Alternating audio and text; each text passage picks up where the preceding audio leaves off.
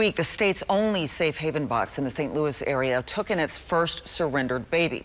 Southwest Missouri doesn't have any of those boxes, but new parents do have options. Chris Bryant has more on what's available here.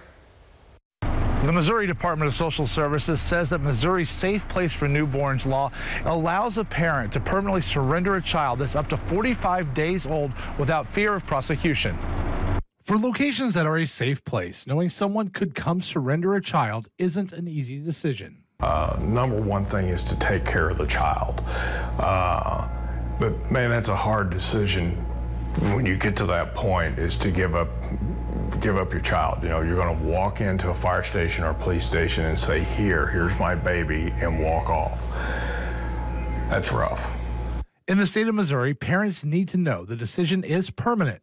The newborn must be left with someone at a safe place location. Ones that are staffed by a career department are required to have a safe haven sticker on the front of the building.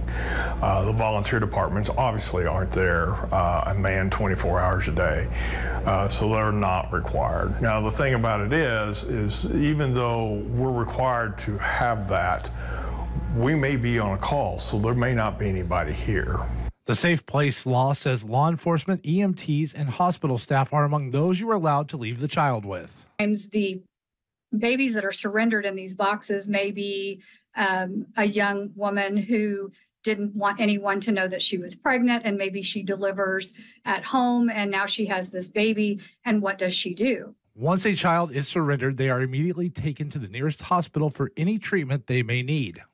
Yeah, when the baby would first arrive through our emergency department, we would assess that baby, make sure that everything was going well for the baby. The baby's not sick or injured or any of those things.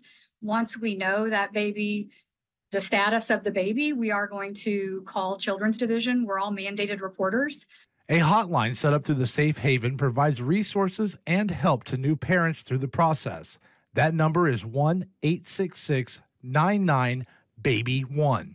Anyone, regardless of if there is a Safe Haven baby box in your community, can call that line to help get guidance.